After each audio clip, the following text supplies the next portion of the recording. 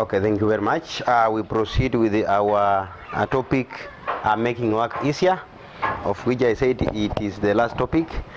So we had covered some part of it, and we want to proceed from where we had left last time. Remember, we said that categories of machines, we had different categories of machines where we had the levers, the wedge, the inclined plane, and the single fixed pulley. So the levers you covered in standard 7. Here in standard 8, I said we will have to deal with the inclined planes and also pulleys. So to start with, what are inclined planes? As I have discussed yesterday, these are type of a machine which is also known as slopes.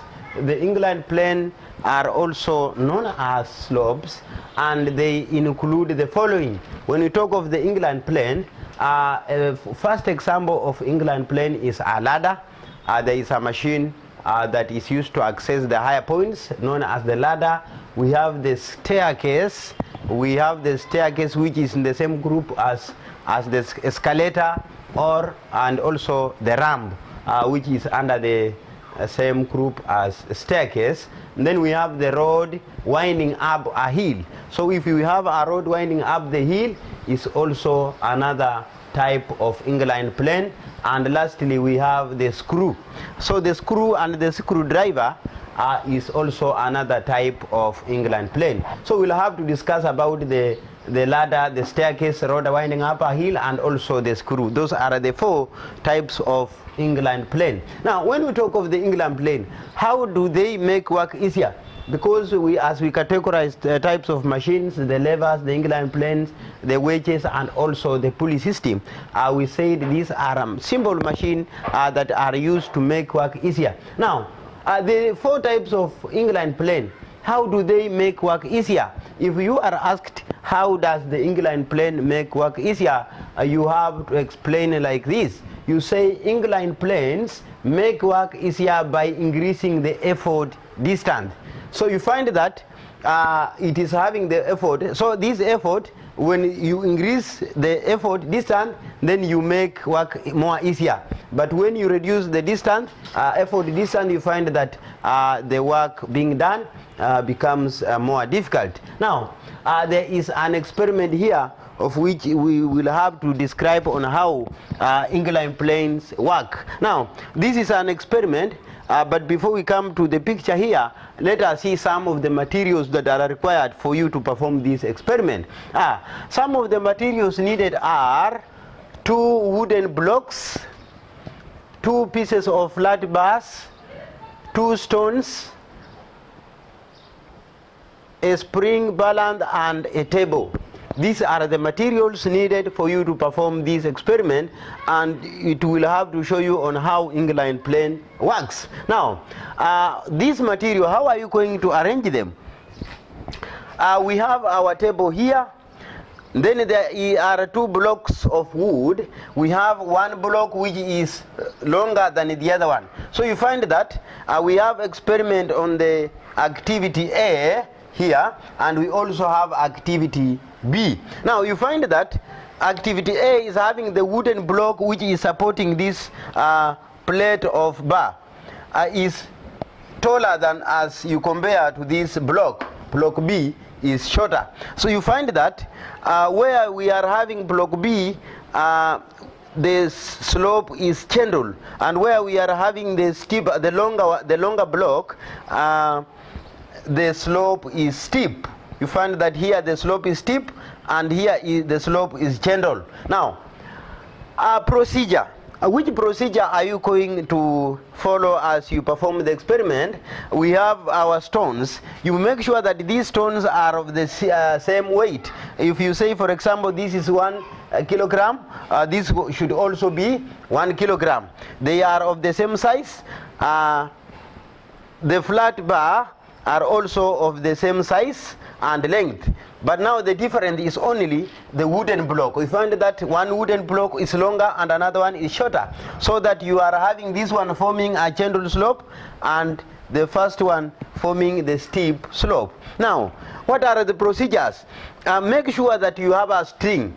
So this string or wire will be used to tie on the stone. So you tie the stone with a string, then connect the string to the spring balance. The spring balance will have to measure the effort that is used to pull the stones. So on the activity B also, you tie the stone with the string along the flat bar, then you connect the string to the spring balance here. So you will have to pull. This is a human arm which is pulling the stone, but the string is connected to the spring balance on the two activities. So as you start pulling, you will have to read here on the spring balance which effort is used here on a steep slope, and what effort is used here on the gentle slope. So you will find that after you will have performed this experiment, you find that these are the observation. What you are going to observe: slope A is more steeper as compared to slope B. This slope A, because the wooden block is raised, you find that this one is very steep as compared to slope B. And you find that slope B is more gentle. It is more gentle, so it is having the longer effort. So when it is gentle, the effort will be longer as we compared to when it is steep. So the stone is pulled for a long distance on a slope B. So on slope B, you find that the stone is pulled on the long distance. I said the distance from where the stone is up to the end is known as effort distance. So when the slope is steep, you find that it is having a longer effort distance. So the stone is pulled longer distance as compared to activity A. So less effort is used to pull the stone on slope B. When you compare the effort after recording on the spring balance, you find that the effort used on the activity B is less.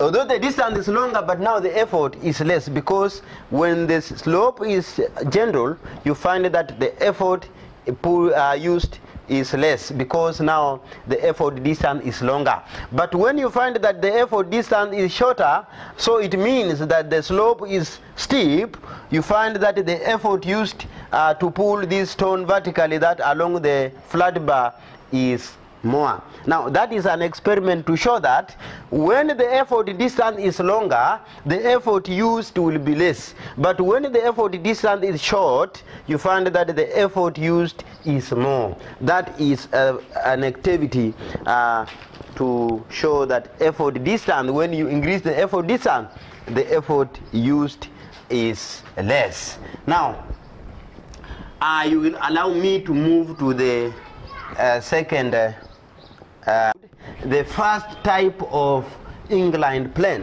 What is the first type of inclined plane? We said that the screw. The first one we will have to discuss about the screw. Okay, that one was only an experiment about how inclined plane work. Now, what is a screw? The screw, I will have to draw it here. The screw is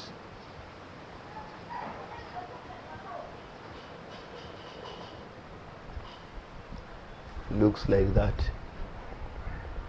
That is the screw.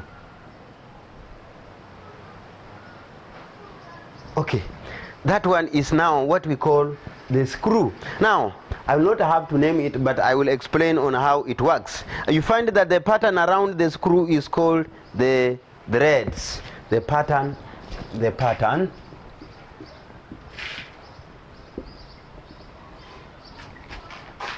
around the screw is known as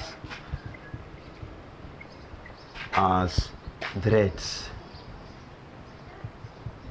The pattern along the screw. You are seeing this pattern when you are now tightening the screw somewhere to fix maybe any wooden block or metallic. You find that those patterns are the ones that fit the screw tightly. So these patterns are known as the threads. Now the space between threads is known as the pitch. The space between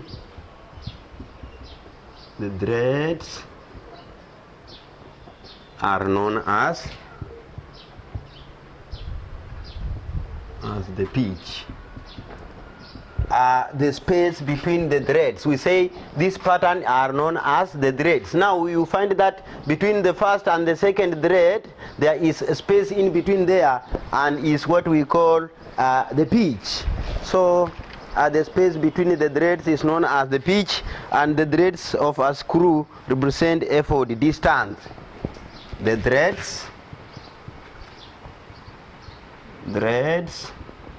of a screw represents the effort distance.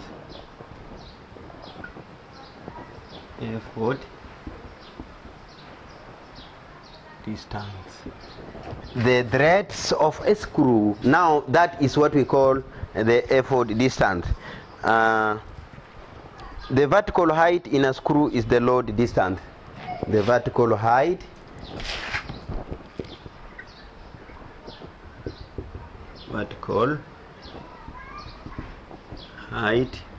of a screw is the load. You find that we have the effort distance and also we have the load distance on the screw, as we will have to explain. The more the threads in a screw, the more the effort distance. The more the threads, more the threads,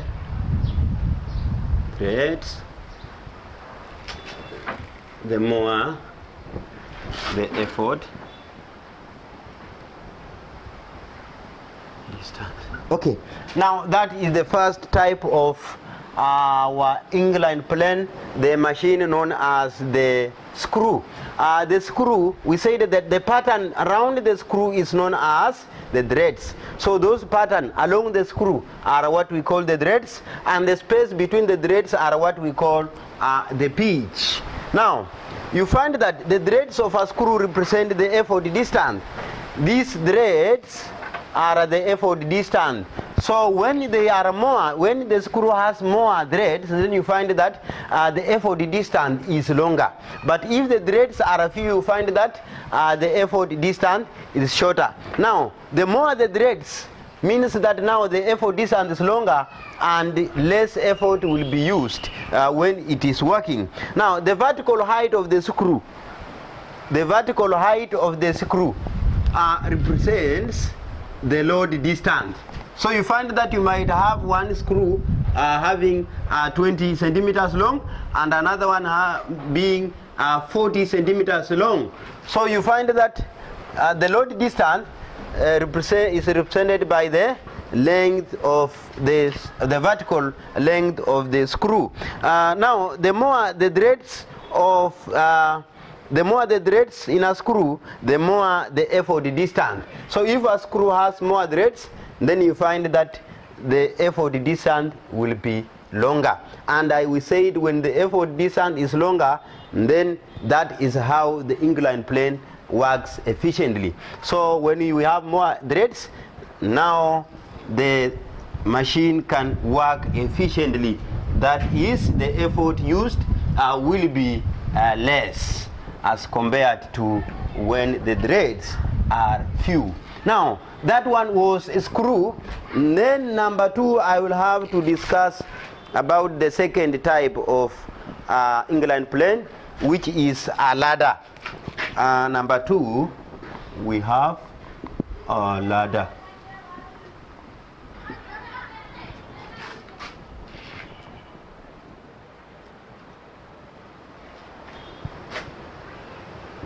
Is a type of inclined plane used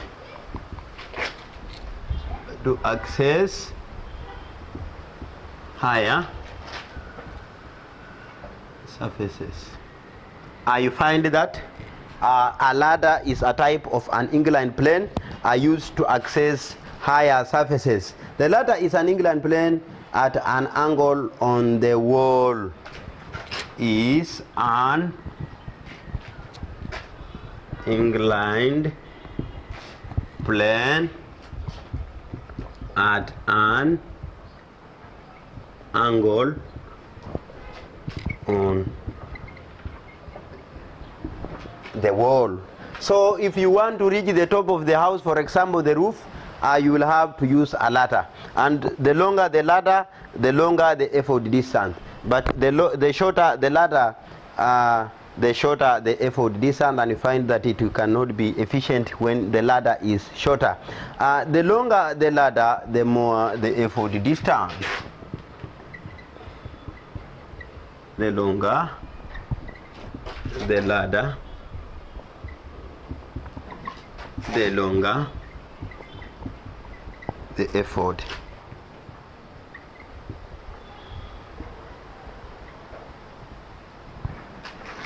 So you find that ladder can be represented by this.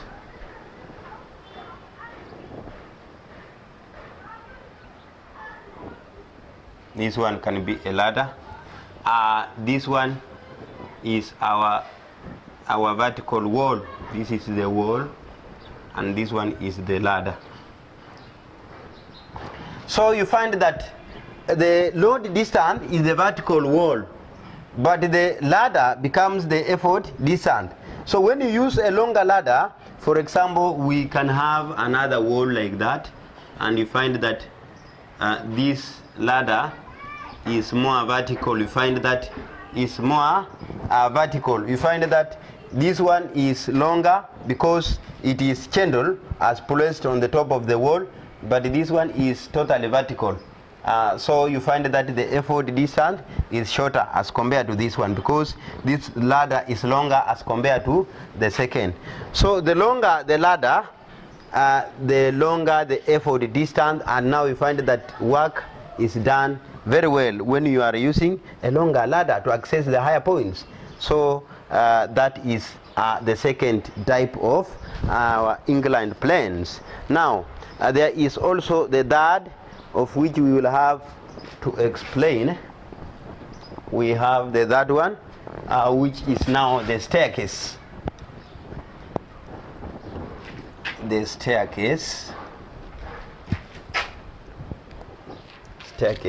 escalator, or the ramp.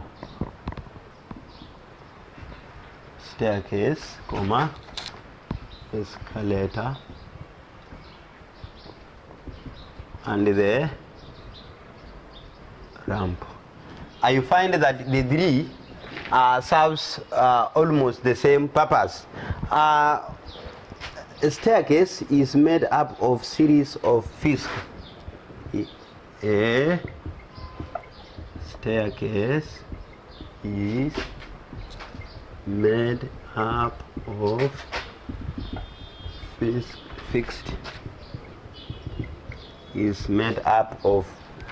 fixed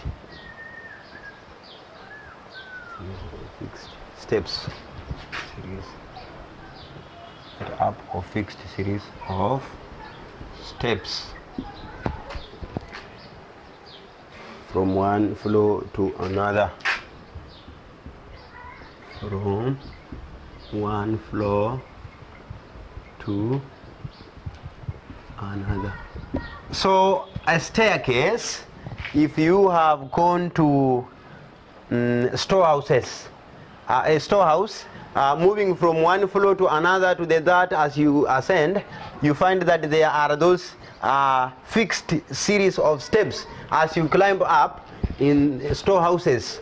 You find that those steps, fixed steps, are what we call the staircase. You find that sometimes they look like that as you move up. So you step from the first one to the second as you move to the top roof. Those are the staircase. What is a ramp now? A ramp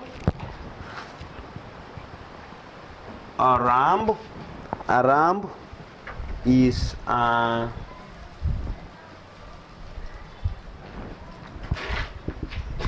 an inclined plane used to move to higher places. Okay, this is the same as a staircase, but the difference is a staircase, these are fixed series of steps. But here, for example, if you have a person who is lame, who cannot move, maybe is using a bicycle to move up to the top floor, you find that the bicycle cannot move on the series of steps. So this one is a flat, for example, it might be like that. So somebody wants to reach that floor here, and this one is the base. So you can move. This one is a flat place where you can maybe push the bicycle, or people can as well move to the ramp, but they are not steps. The same like this one, they are also used to access higher places, that is the ramp. Now finally we have the escalator. Escalator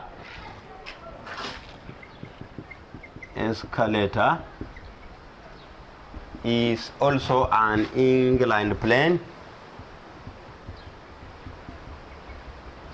type of inclined plane, type of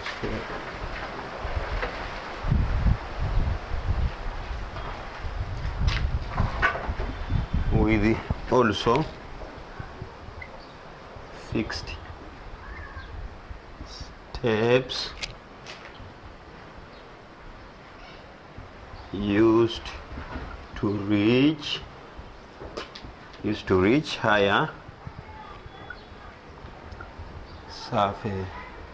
Now escalator, there is no big difference between an escalator and a staircase. So you find that the fixed series on a staircase, these one are just closer, fixed. They are fixed but very closer, almost looking like a ladder, but they are fixed inside the store houses. So escalator, ramp and staircase serves the same purpose, and they are almost the same. So they are that type of inclined plane, as I will have to summarize with a road winding up a hill next lesson. So that is the end of our lesson today, as we will proceed next time. Thank you very much.